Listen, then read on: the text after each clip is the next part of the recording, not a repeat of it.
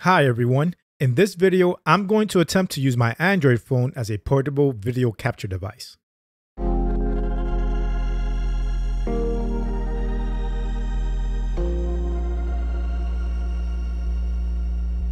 Sometimes when I'm traveling, I would like the ability to capture video from different HDMI devices.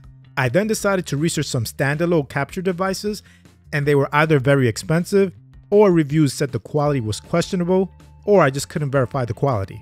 During my research, I found out about the UVC standard. UVC, short for USB video class, allows a device such as a camera or capture device to automatically be detected by the operating system as a video source with no need to install extra drivers. It turns out that some Android devices support UVC, and one of those devices is my Galaxy S20 Ultra. So then I searched for any UVC compatible capture dongles in hopes that I can turn my phone into a portable capture device. After hours of searching, I decided to test out two UVC devices. This generic USB capture device from Amazon, which costs $24, and also the Gato Cam Link, which costs $130. I already own a non-UVC Elgato capture device, and I really like the quality I get out of it. So I was willing to take a leap of faith with the Cam Link, even though I found the price a bit high. But it's certainly a lot cheaper than the $400 of Elgato standalone capture device. Let's see if my leap of faith pays off. So in theory, if you plug in any UVC device to a compatible Android phone or tablet, applications can access it and pull a live video feed from it. Now let's see if it actually works. So what you need to accomplish this are the capture devices themselves, an HDMI device that you want to capture from along with an HDMI cable, an adapter that converts a USB-C plug on the Galaxy S20 to a USB-A connector. Finally, we need some software that will recognize the video capture device. The software I will be using is an app called USB Camera. It costs around $6, but there's also a free ad-supported version. Make sure this app is installed and open before connecting everything. I now have everything ready, so I'll plug the USB-C hub to my phone. Then I'll plug in the video capture dongle to the USB-C hub. Two alerts will appear on my phone asking me if I want to give the USB camera app permissions to use the capture dongle. Hit OK on both those alerts.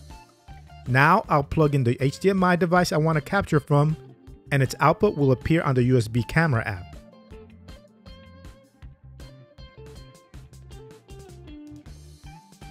To start recording, just tap on anywhere on the screen. Then tap on the red button on the bottom right of the screen. You are shown some options. We only care about the record and snapshot button. The snapshot button takes a screenshot of the current capture.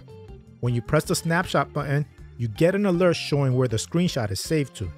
And to start recording video, just hit the record button, and you'll see a recording timer on the top left.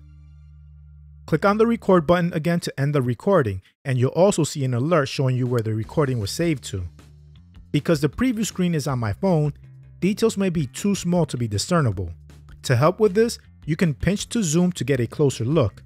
The app will still record the entire screen, not the area you pinched to zoom to. I must say that I'm very impressed with how the capture video is closely synced with its source, but while actually playing a retro game, it does feel sluggish. I can definitely notice a delay when I press a button and the action on my phone screen. The downside to these dongles is that they do not offer HDMI pass-through. So if you plan on playing games with one of these adapters, then you should get an HDMI splitter to avoid any lag they introduce. Changing resolutions and frame rates is different with each dongle. With a generic dongle, I can change the resolution and frame rate using the USB camera app.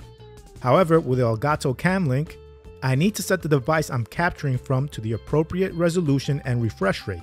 For instance, on my Chromebook, if I want to capture at 1080p 60 frames per second, I set the resolution on the Chromebook to 1080p and the refresh rate to 60 Hz.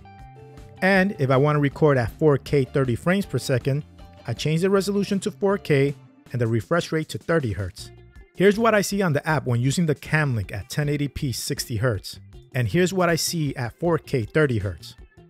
If your device doesn't offer resolution and refresh rate switching, then you'll only be able to use what is sent to the Cam Link. To further customize the quality and size of your recordings, the app offers you a way to set the bit rate. Now, regarding the quality I get from the captures. With the generic adapter, I get really bad video recordings, both in terms of quality and in terms of performance. By default, the image quality is overexposed and oversaturated. The app has adjustments to compensate for this, but what you can adjust depends only if the UVC device supports it. Also, there are more issues with the generic capture device. Text is very blurry, as you can notice in this test page. The recordings also have stutters and audio distortions.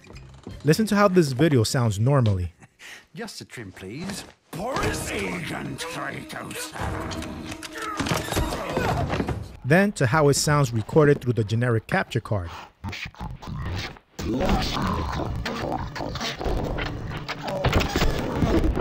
Playing around with the app's quality settings and resolutions didn't fix any of the problems.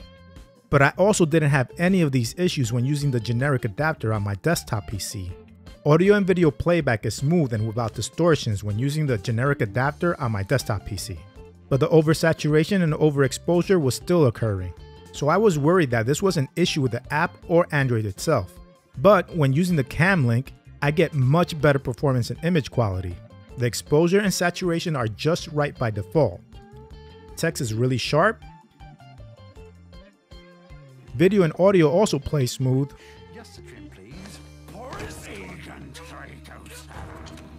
1080p 60 frames per second and 4K 30 frames per second captures work flawlessly on the Cam Link. Here's a comparison of how text compares between the generic adapter and the Cam Link. On the right, the text looks really blurry from the generic adapter, whereas the Cam Link capture on the left looks really sharp. Now here's another comparison of how video looks. The video on the generic adapter doesn't look bad, and some might even prefer the more saturated look. However, I'd rather have the capture more closely match what I see on the source device, which the Cam Link does.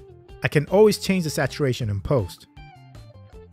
Anyway, for use as an Android capture device, the Cam Link was the only useful one. The stuttering, audio issues, and blurry text I got from the generic device disqualifies it from my use cases. The Cam Link was rock solid, so if you're willing to pay the $130 it costs, then I would definitely recommend it.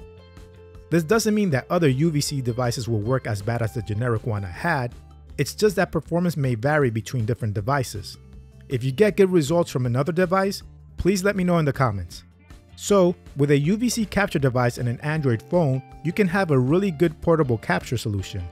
As far as storage is concerned, you are limited to what your phone provides, but if your phone accepts SD card storage, you can insert a 1TB card and have plenty of space for your captures. Anyway, I hope you found this video helpful. If you did, please give it a like, and if you want to see more content like this, subscribe to my channel. Thank you, and I'll speak to you next time.